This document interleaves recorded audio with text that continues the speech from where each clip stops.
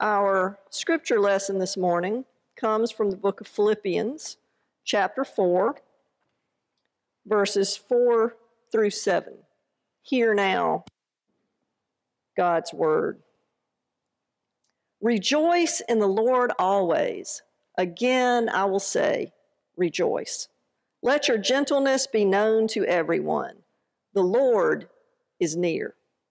Do not worry about anything, but in everything by prayer and supplication with thanksgiving, let your requests be made known to God.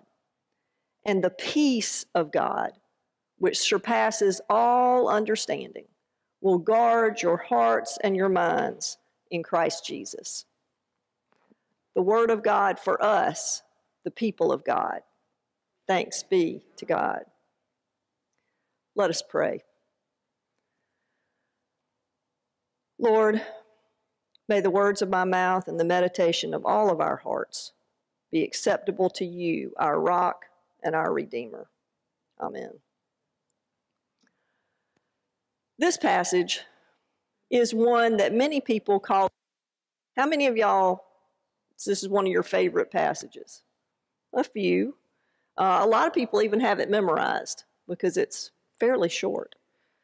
But I find that when I really think about the words of this passage, it's hard for me. It sounds great.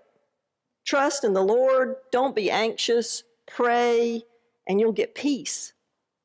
I mean, perfect. But I found it can be hard to live like these verses want us to. Maybe you do too. But in my opinion, trust isn't something you ask for and get. It is something that you earn. Personally, it doesn't matter to me whether you're my next door neighbor or the creator of the universe. I have to get to know you before I can trust you. So today I want to talk about the courage to trust, what it takes to trust people, and even more importantly, what it takes to trust God. Let's start with some basics. The dictionary says that trust is firm belief in the reliability, truth, ability, or strength of someone or something. Now, we trust all sorts of things all the time. If you drove here today, you trusted that the brakes in your car were going to work, or you wouldn't have gotten here safely.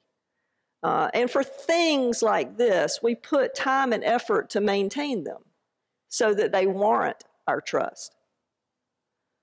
Sometimes I think it can be actually easier to trust things than people, because people have their own agendas that are not always aligned with mine. Have you ever heard somebody say to you, "Just trust me"? I hate that phrase.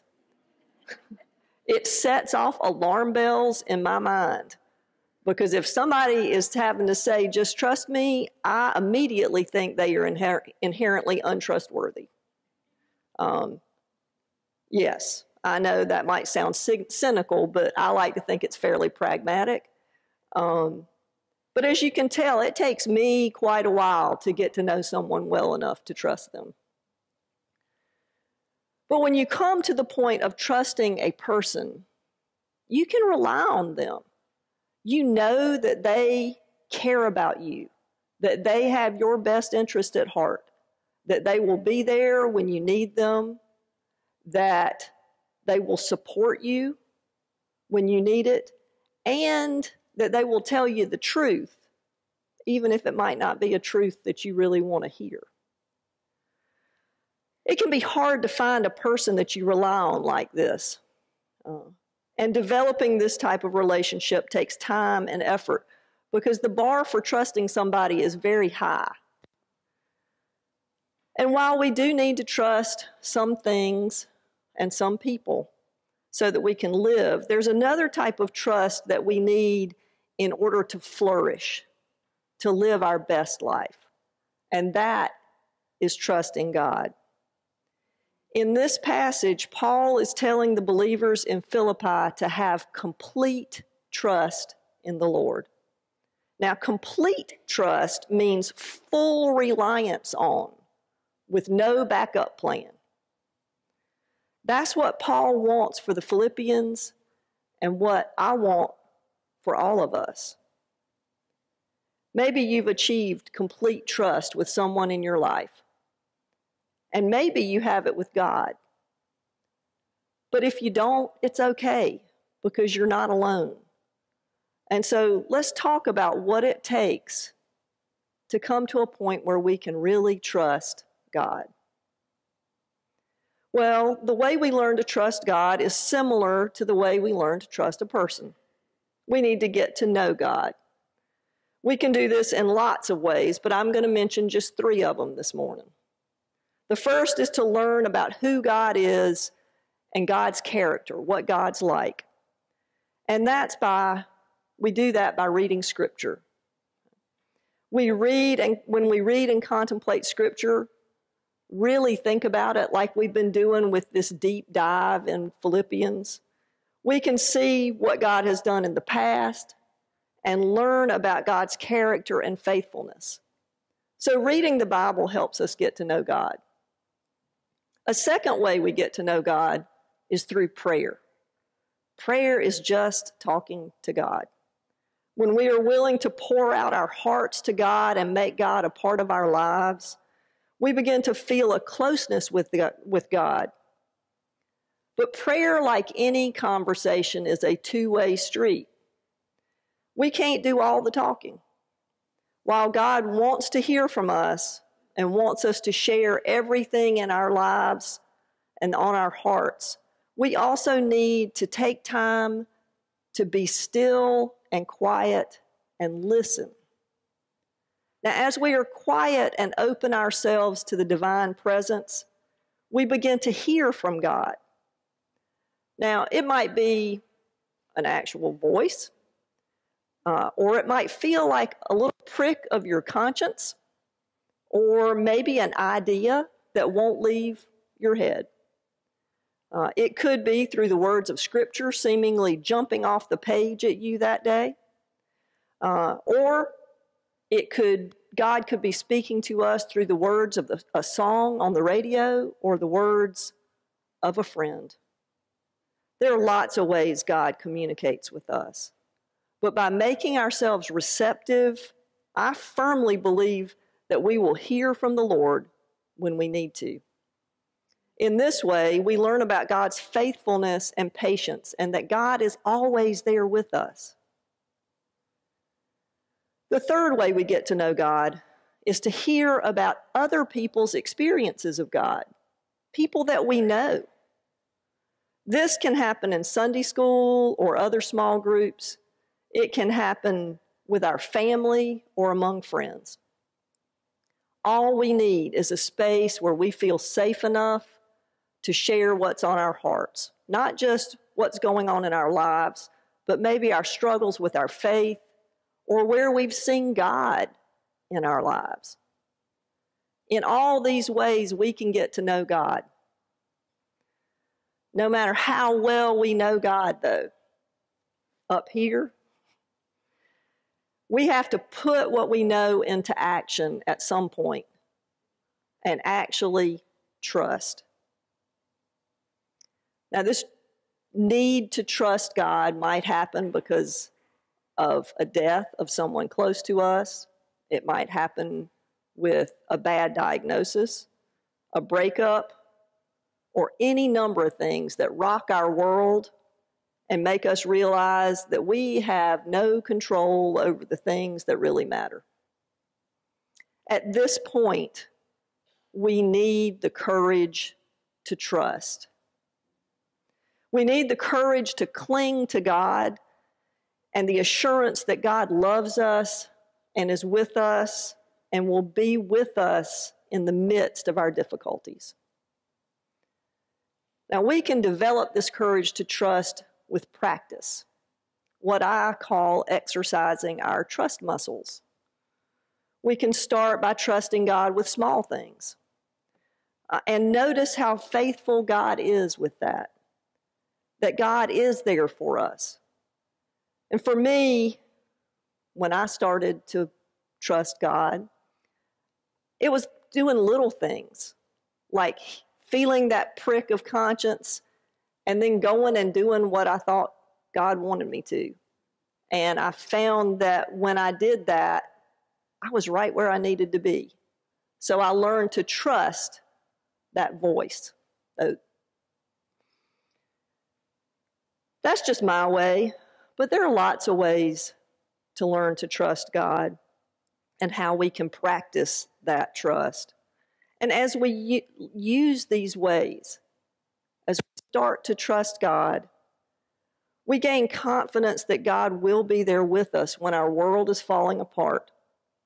And while God may not fix our situation, we trust that God will be there with us in it.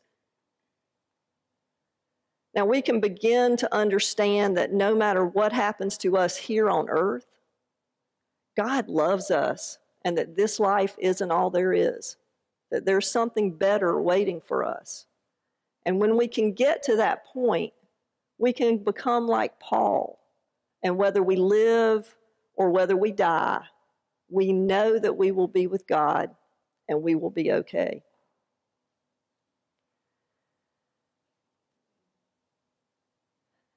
As we trust God that much, we receive that peace that passes all understanding that Paul was writing about.